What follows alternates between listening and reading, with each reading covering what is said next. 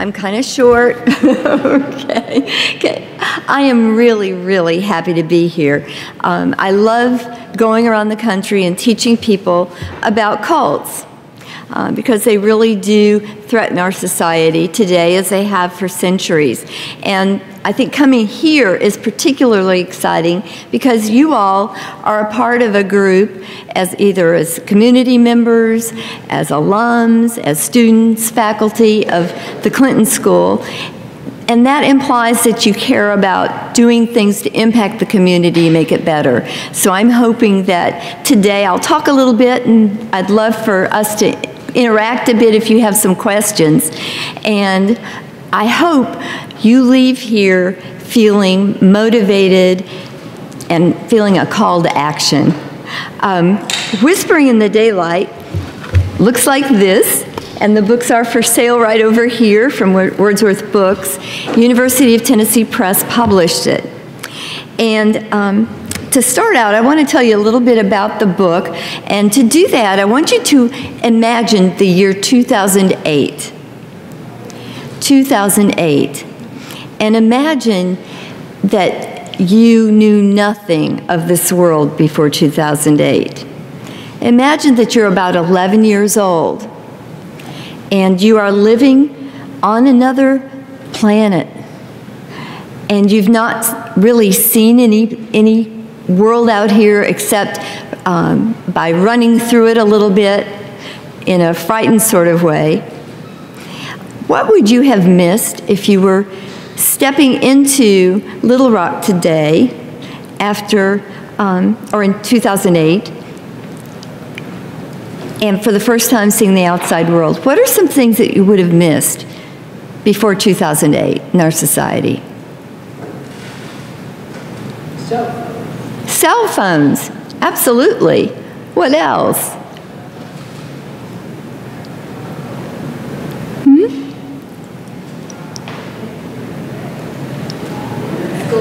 The internet, school, movies.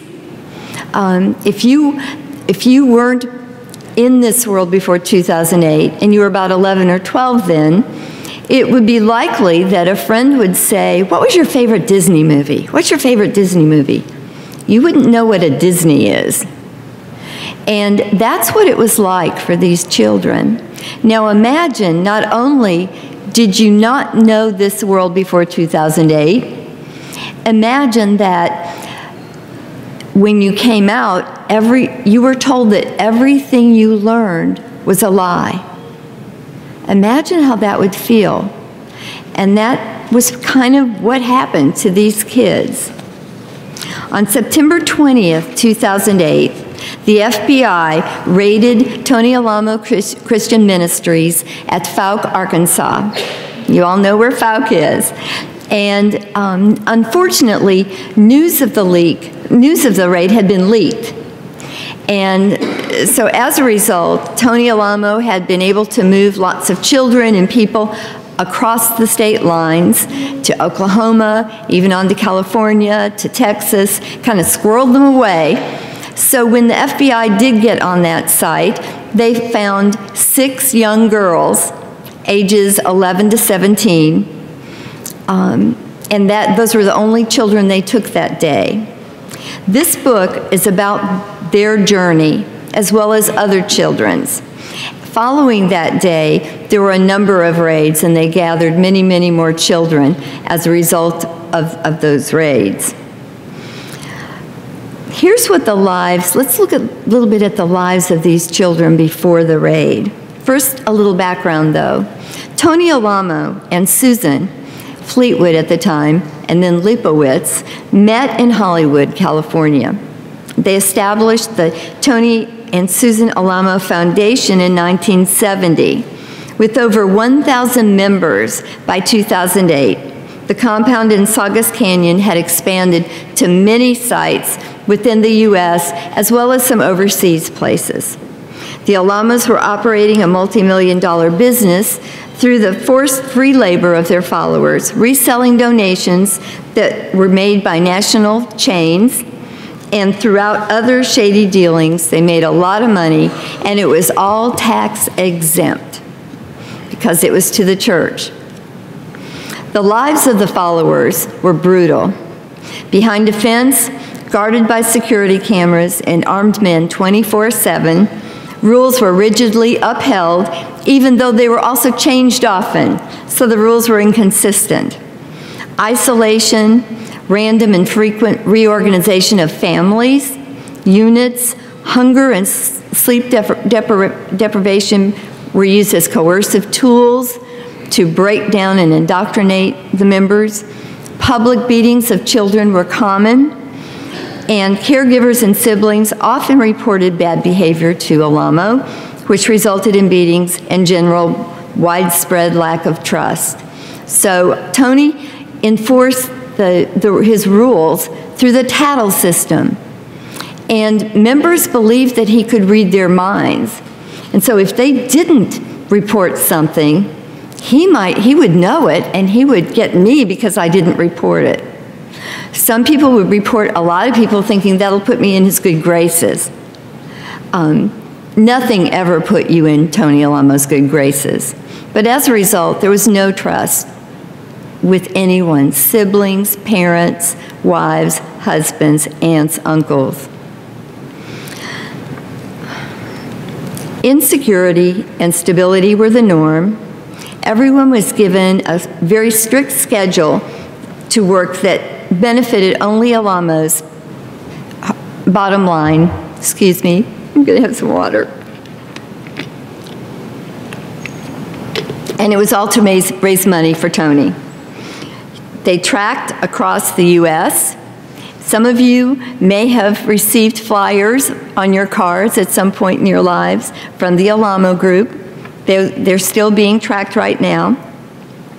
They worked in the print shop, they worked in warehouses, designing jackets, house duties, cooking, maintenance on the compound, taking care of babies. These were all unpaid jobs performed by members.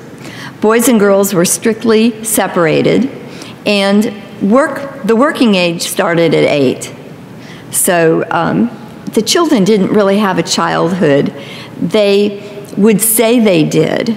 I asked one young man, well, what did you, he said, we had fun. We had fun when we were kids. And I said, well, what did you do that was fun? And he said, well, I sat on top of a building on the roof and played with nails. And I said, that really doesn't sound like fun to me. I'm afraid of heights. Weren't you afraid up there? And he said, my dad was a whole lot more scary. And that was when he was age 8. Tony taught that once girls had their periods, they were ready to be married. And so he would appoint marriages. He would, an older man would come and he would say, marry this child, young woman now, 8, 9, 10 years old. And he also freely took those girls for his wives, and in fact had many girls living in his house after his wife Susan had died. And he took them as wives, and he also raped them, molested them, beat them. The followers truly believed that if they left Tony Alamo's church, they would be killed. The day of the raid, those 6 girls thought they were going to be killed. And the FBI came in with guns because they didn't know what they were going to find. They were told all the time that they would lose their chance for salvation if they left. They were told they had no skills and would become drug addicts or prostitutes at best if they left. And cult members believed these words. Such was their sense of self after being brainwashed by Tony Alamo.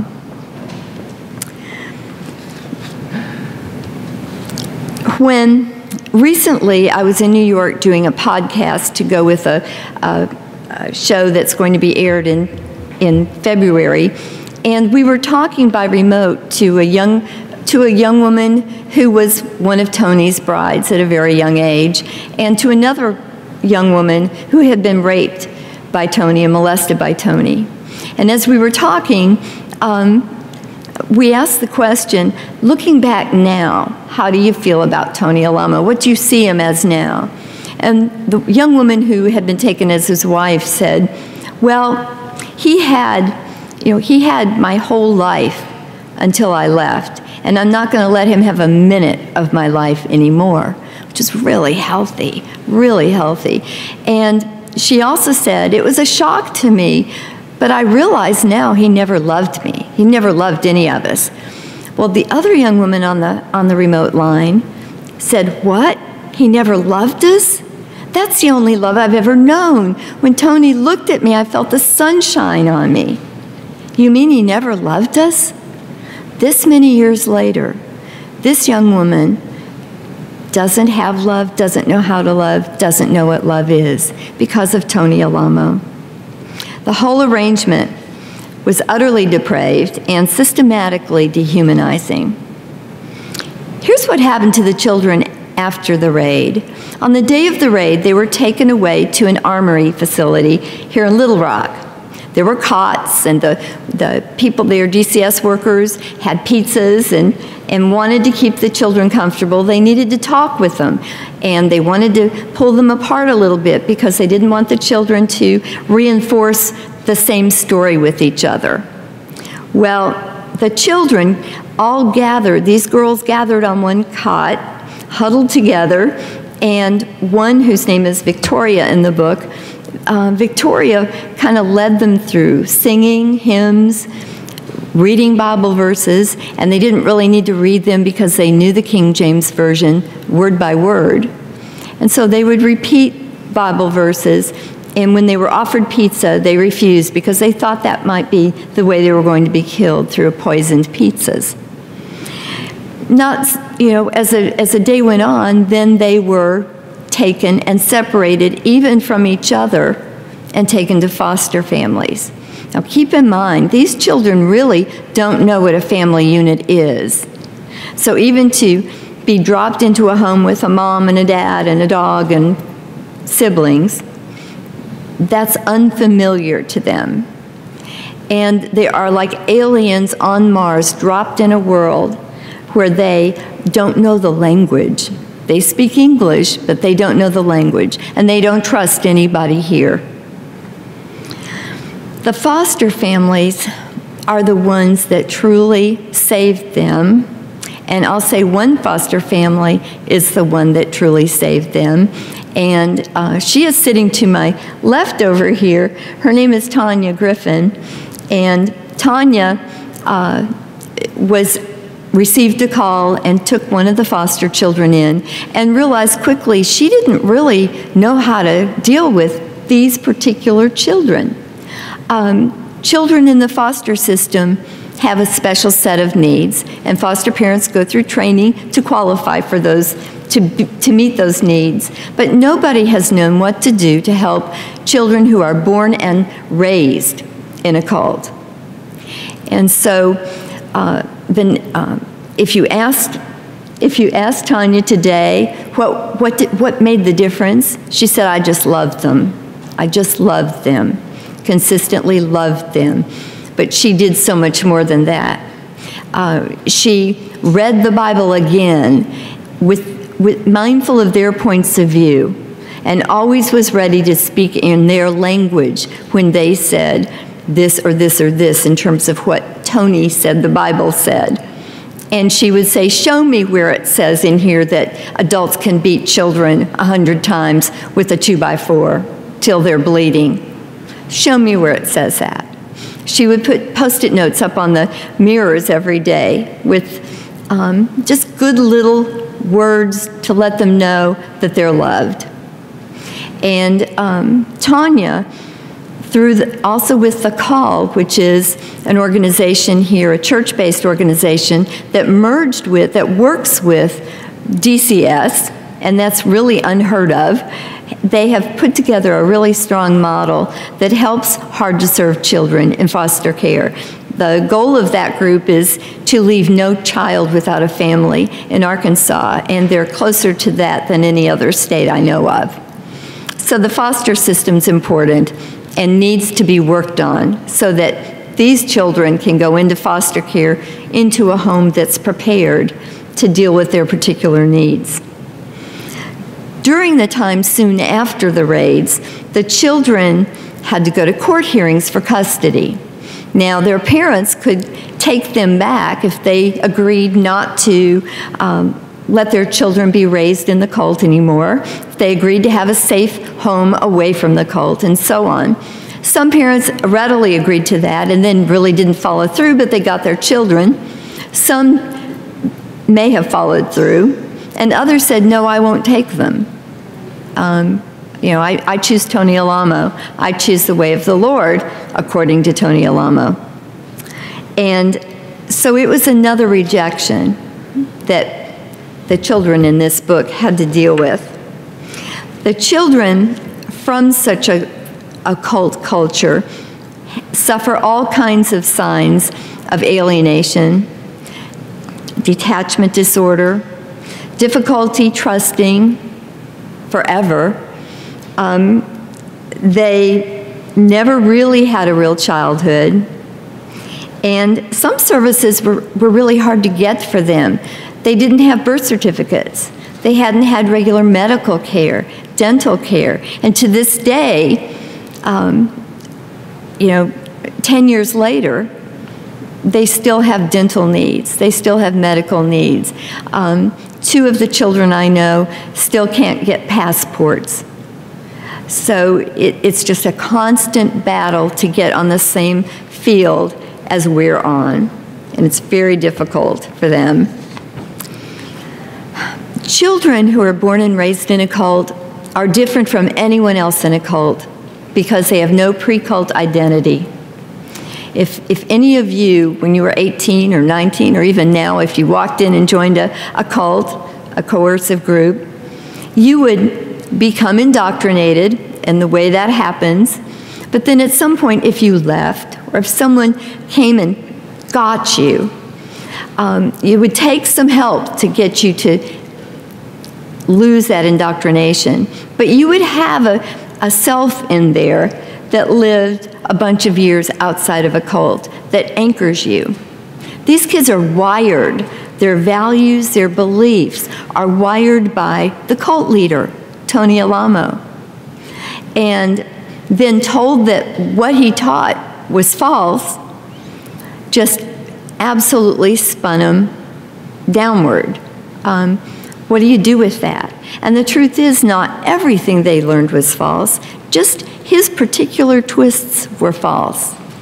So not everything was just because they were in a cult. Some things were normal, but they wouldn't have known the difference. They don't connect to any of us out here. I want to identify cult right now, and then let's talk about why do people join cults in the first place. When I talk about cult, I'm talking about a coercive, abusive group that's spiritually abusive, physically abusive, mentally abusive. Cult in itself is a non-judgmental word.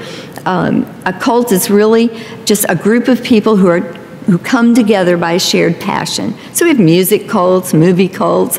Oh, if you all know of the Deadhead, the Grateful Dead, there's a Deadhead cult, lots of cults.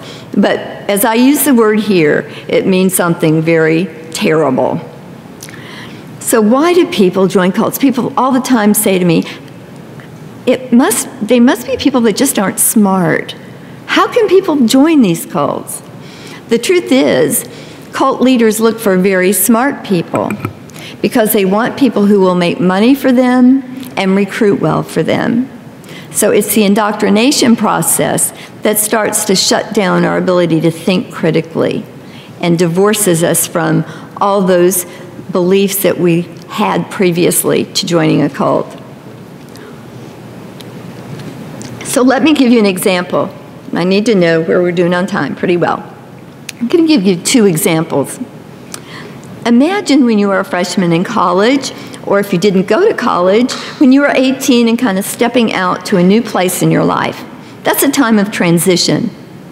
You're excited, a little bit apprehensive, anticipating all kinds of new friends and experiences and things to learn, and you're excited about being independent. A young woman named Sonia in California started college with those same feelings. And this is a true story. She was the first of her family to go to college. She had really good grades in high school. She'd been active in the band. She'd been involved in student council, was really well-rounded, and got a full scholarship to a very good college in California. So she got on campus, into her classes, and she was walking on campus one day, and a woman about my age, and a college-age woman, stopped her and said, "Excuse me, do you know who God the Mother is?" And that caught him. It's like, that was sort of appealing. You know, I'm into being a woman. I'm into, you know, looking at the differences in our world, and I'm thinking about, you know, what is my spiritual journey? That's interesting to me. With a cult recruiter, all you need to do is stop, and they will start. And they stopped. And she stopped and said, "No, I don't." And so they gave her a flyer that was very well put together and said, "We're going to have an interest session on Wednesday. It's right near campus. We can come get you, or if you want to come on your own, you can." And she said, "I'll come. That sounds good." And because it was on campus where she was intercepted, and she was new and it looked interesting, she thought it was a club. She thought it was a university club. So she went, and she met other students there. And the other students were really diverse. They were from different places, and she was really excited about getting to talk with them. And they talked about spiritual kinds of things, and they referred to some things she was familiar with the Bible, and they also used other literature. And she went every week. She just loved it, as did the other students. She went home for the semester break at the winter holidays time, and she had straight A's. She had just knocked the socks off in terms of school, and her parents were really proud of her and excited for her. And she told them about this club, and she said, "They are going to Haiti this summer, and I really want to go. It costs a lot of money, and we have to pay before we leave. But they'll let us pay kind of in installments over a period of time, and I really want to do it. What do you think?"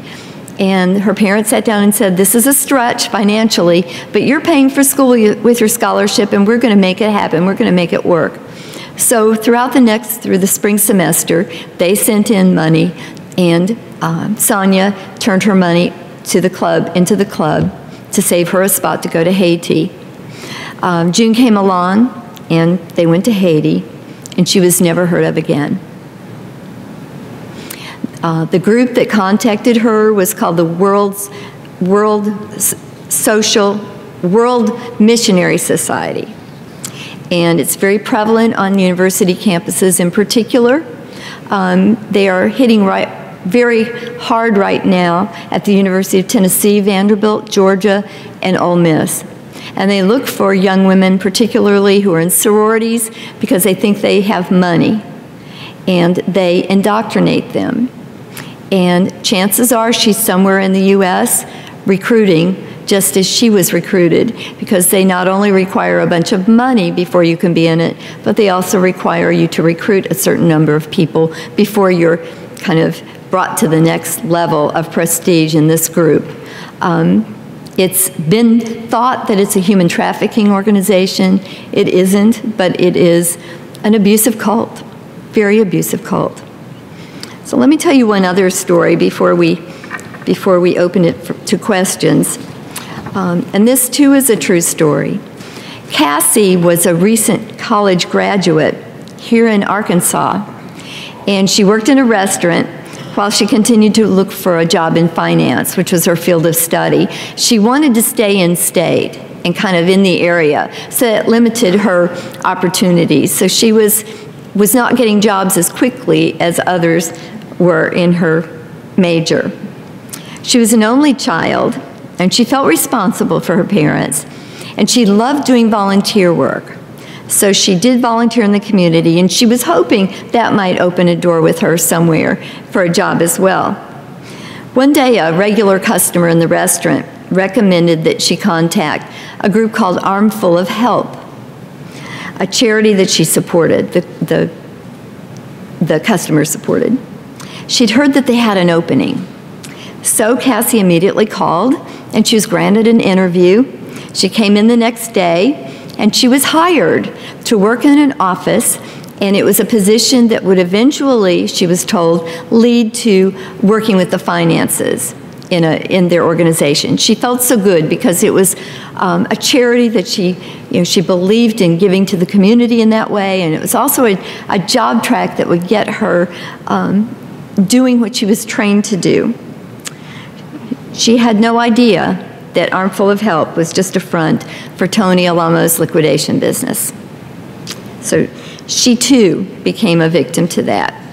Any one of us, depending on where we are in our lives and what our needs are, can become victimized by a cult leader. And here's some things we know about cult leaders. There are lots. There are lists, and in the back of Whispering in the Daylight, there's a listing of traits. The biggest ones I'll share with you. Cult leaders are motivated by money and power. Money and power. That's what they want. They're smart. They're narcissistic. They have no moral compass of right and wrong. Somewhat sociopathic. They speak the language of their targets. So if I were talking to you, if I were a cult leader, I would listen. And I would pick up on some things about you. I might pick on that your family's important to you.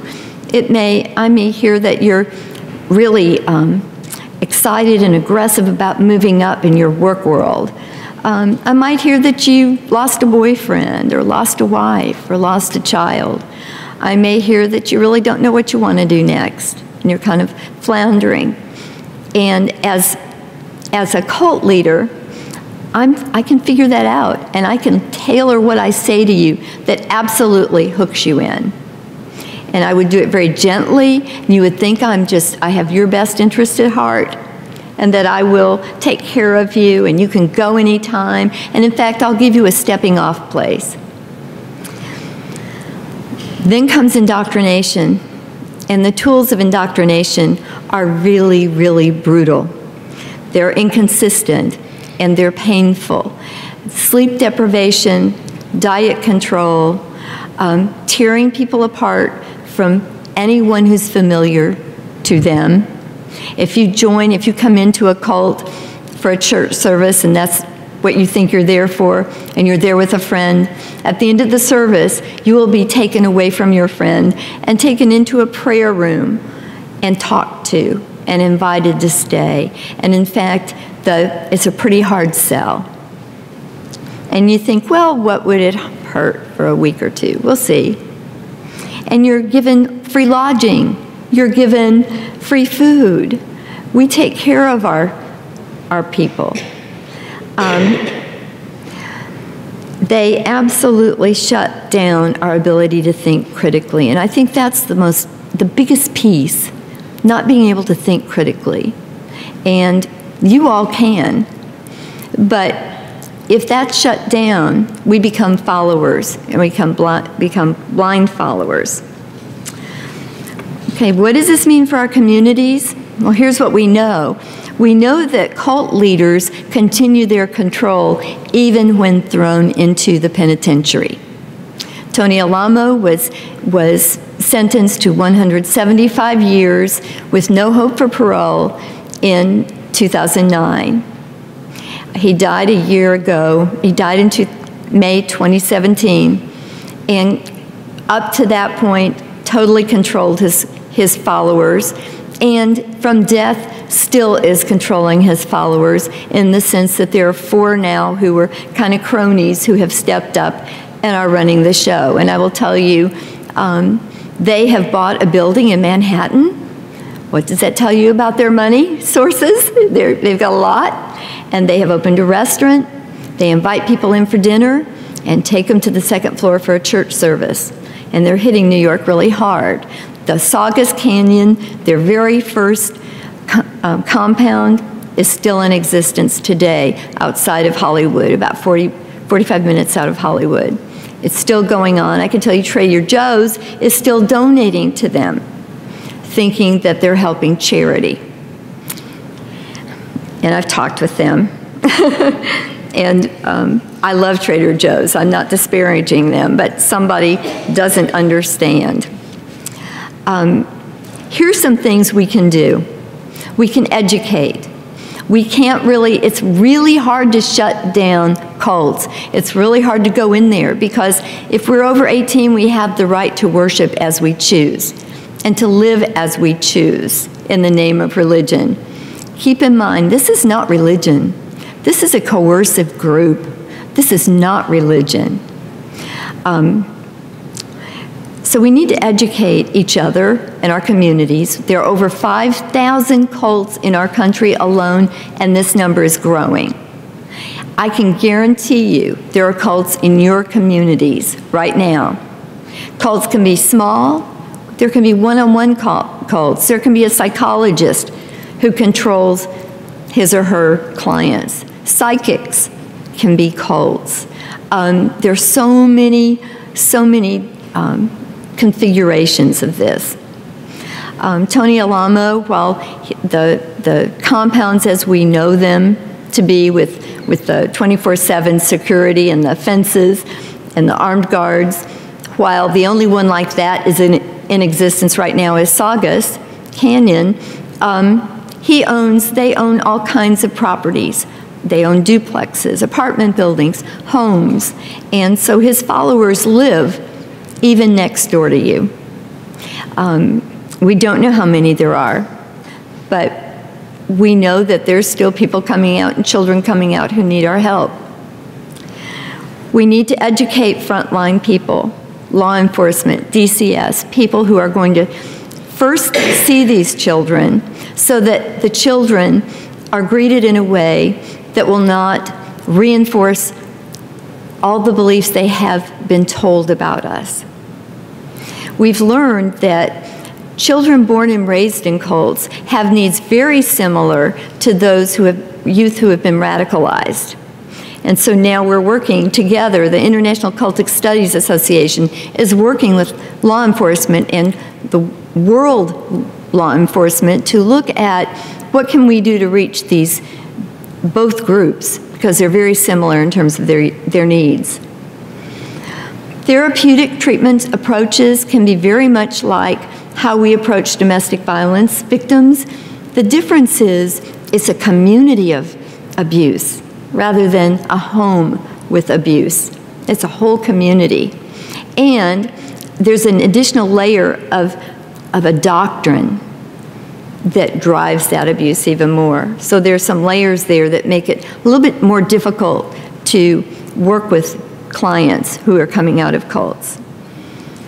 We need to be watchful of children. Someone asked me, what do I do if I suspect there's a cult in my neighborhood? And in fact, there is one right now that's growing. They're buying a lot of property in Brentwood, Tennessee. And a woman there said, what do I do? They're buying this property. And I said, be mindful, be watchful of the children. Watch for the children.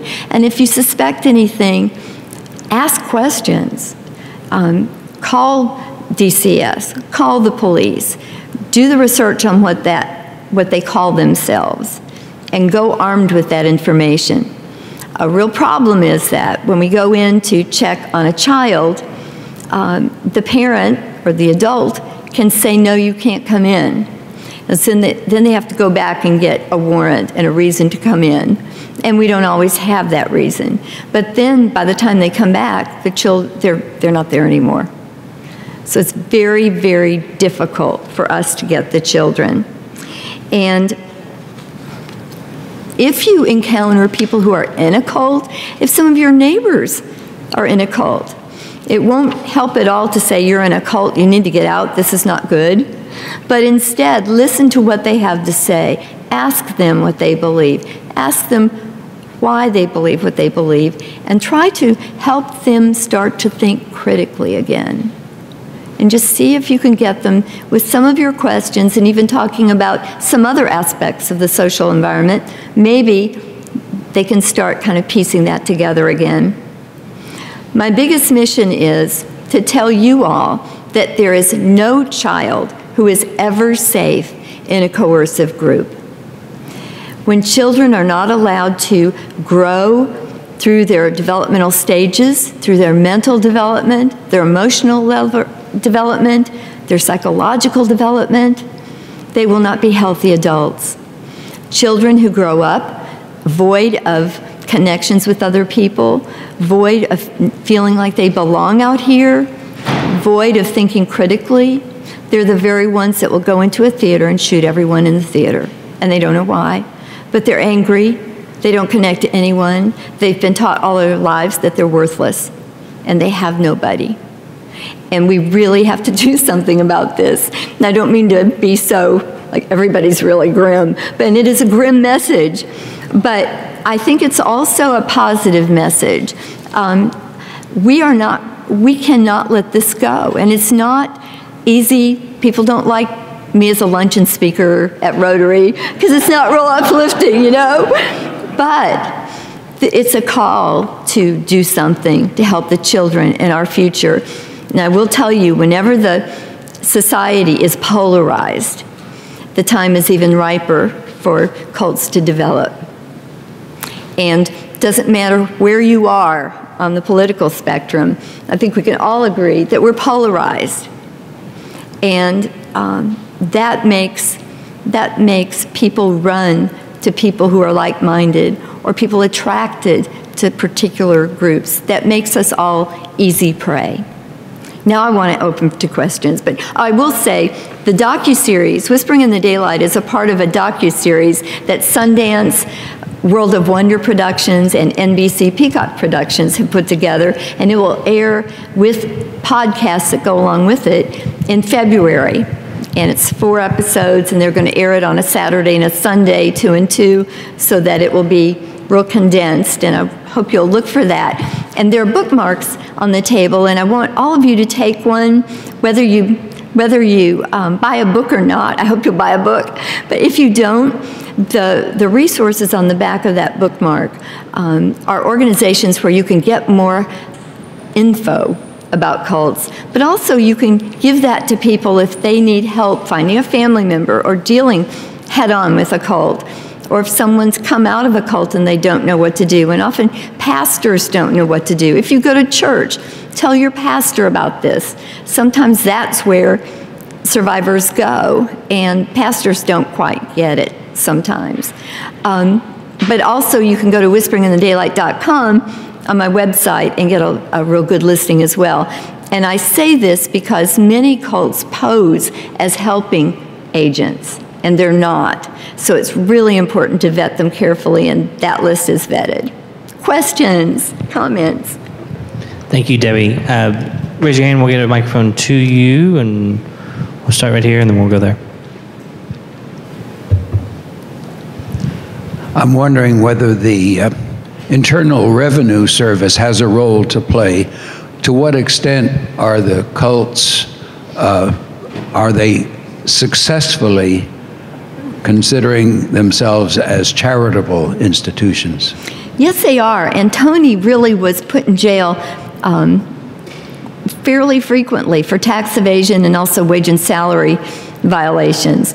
But he wormed out of those pretty easily. His stay in prison wasn't very long, and you know, the problem is he would put things in other people's names, and he would say it's all the church, and we knew it was Tony, but it's very difficult when the papers are produced that say this belongs to the church. He had quitclaim deeds, and so could very quickly move properties around.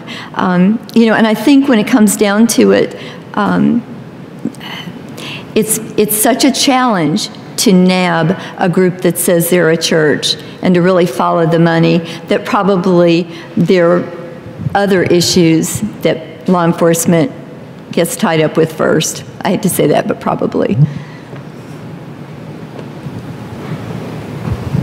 I may be leading you in a place where you don't want to go, but this past spring I did an article in the Arkansas Times on our president as a cult leader.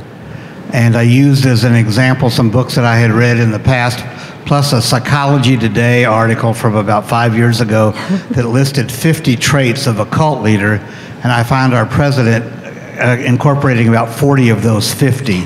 Do you care to comment on that from your perspective? I will say that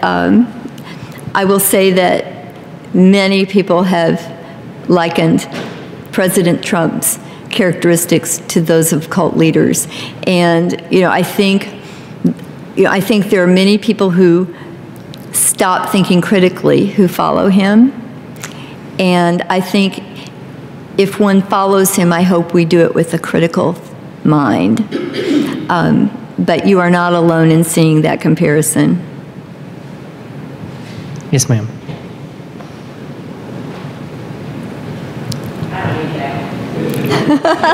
Really good now.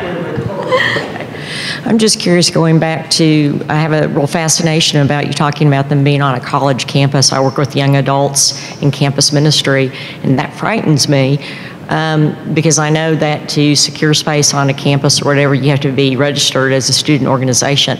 So how does all that kind of slip under the radar? Good question.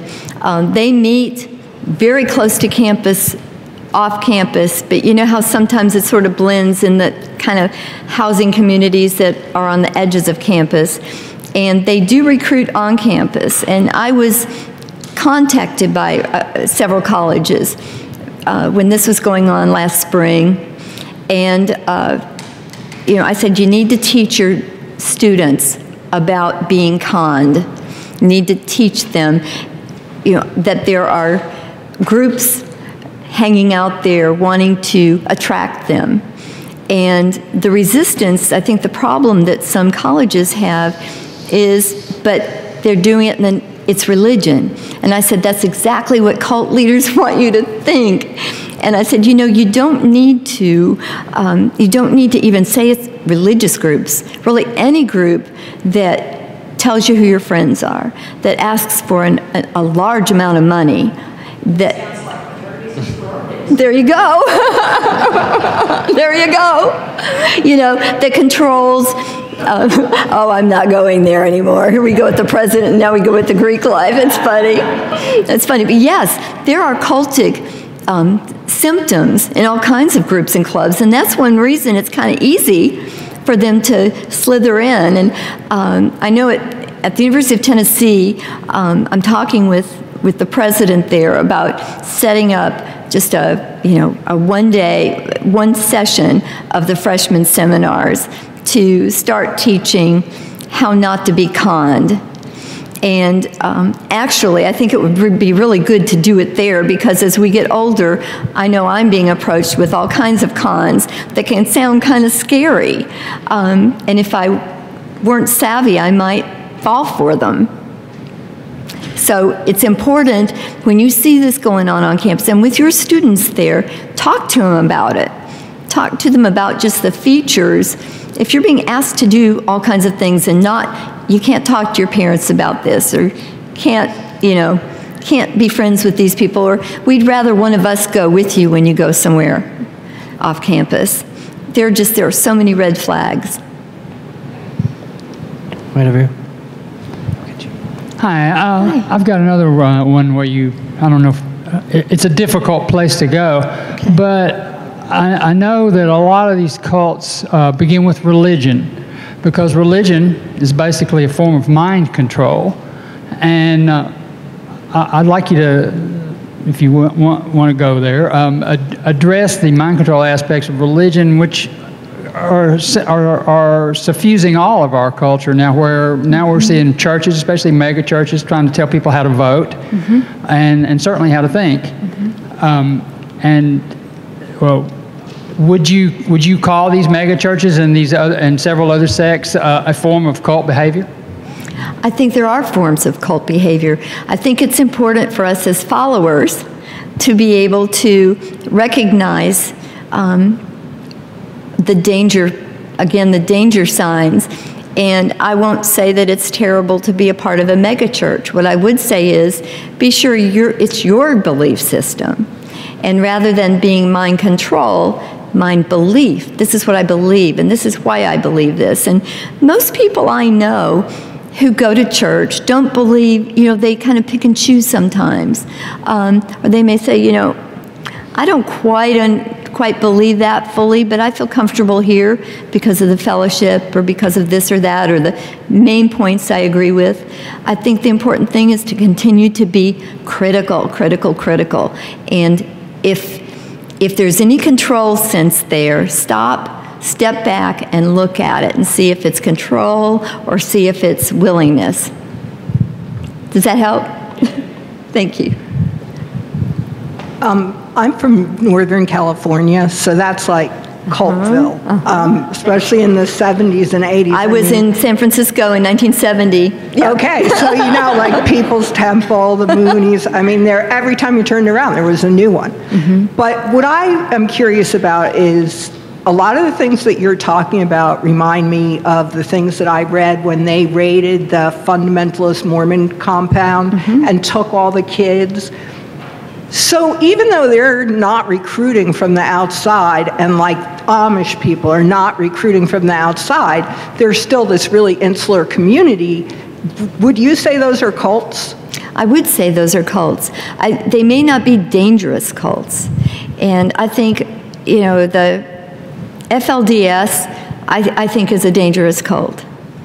I don't think the Amish is a dangerous group, and it may be that I don't know enough about them, but I don't believe they're a dangerous group. They are a cult. They're more a cult than a coercive group, and there's such a difference in that. I think wherever our children are isolated and treated in a way that they can't think and grow freely, there's something wrong. And I think if you look at the structure of the society within FLDS, you can see it's a very oppressive society. I could never be an Amish from what I know. I think I'd have to be born there. But if I were born there, I might really be okay with it. I don't know. But I think FLDS is a little bit different. It's a little bit off. That help? You have time for one more. Yes. You mentioned college students or people just out of high school. Is there any other demographic group that's particularly vulnerable to recruitment? Yes. Veterans who come back from a war. Widows, very vulnerable. Really, whenever we're in a transitional point in our lives and all of a sudden kind of the floor drops out from under us for a little bit, it's amazing how others can just step right in to help us, and before we know it, we're emboldened to, we're linked to them. Whenever there's anything major in your life that happens, it's a life shock to you. That makes you vulnerable. If you lose your job, one way Tony did lots of recruitment is he met other men in jail, and the men were worried about their wives and children because they didn't make a lot of money, they didn't know how they were going to live. Tony would write down the address of Saugus Canyon and say, they can live there, it's a great place, it's a God-loving place, and get food, and they'll be safe. And then when those men got out of prison, they couldn't find their children ever again. So even, when life gets hard, you're vulnerable. Debbie, thanks so much for coming back. Thank you.